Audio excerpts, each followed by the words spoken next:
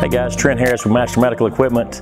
I've been in EMS for 25 years this year, and as we all know, getting the patient to and from the destination is one of the most important aspects of our job, and we want to do that safely. Today we're just going to discuss Ferno's new PowerX1 stretcher, back storage pouch for gear.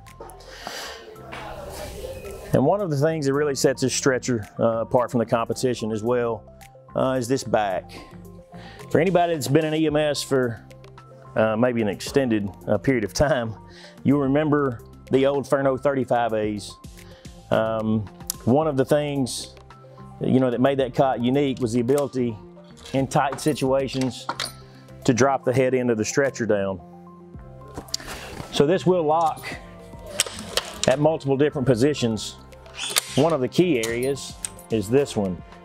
When you're going down a stairway, you don't have to worry about the stretcher being up around your neck.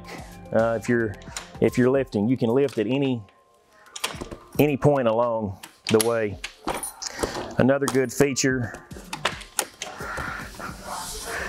in the down position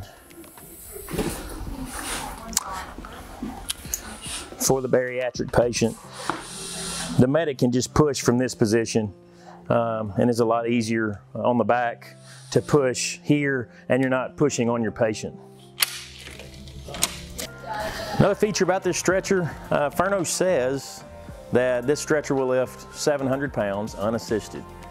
If you've ever done business with us here at Master Medical Equipment, you know that we always like to go above and beyond for our customers. So we thought we'd add a little something to put this stretcher to the test. All right, here we go. Quit. Let's do this one time. All right, you good? Action. You say when. Go for it. All right.